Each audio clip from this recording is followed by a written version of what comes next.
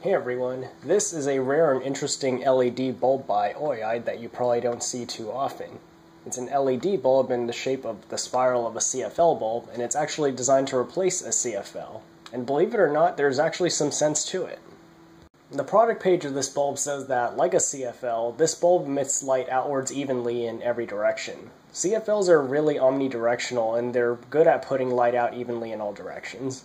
Compare that to a standard-shaped LED bulb like this one. While it does project light outwards and towards the sides, it mainly projects it outwards due to the directional nature of LEDs. But CFLs aren't the only bulbs that are good at being omnidirectional.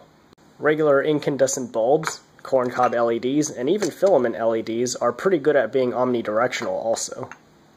This bulb claims to be equivalent to a 200-watt incandescent while using only 24 watts. The label says it puts out 2,640 lumens, which is about as much as you'd expect from a 200-watt incandescent bulb. It also has similar dimensions to a CFL bulb that puts out the same amount of light, although it is a bit wider, so it seems like it'd be a viable replacement for a CFL, if the added width isn't a problem. But lengthwise, it's about the same. Let's go ahead and turn it on and see.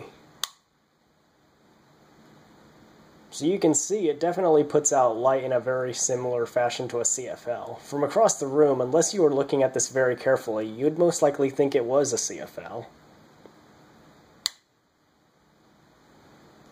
If anything, I'd say this bulb is best for those who very much like the design and look of CFL bulbs, but want an LED bulb because they don't like waiting for the bulb to reach full brightness, or they don't want to deal with the disposal process for fluorescent lights.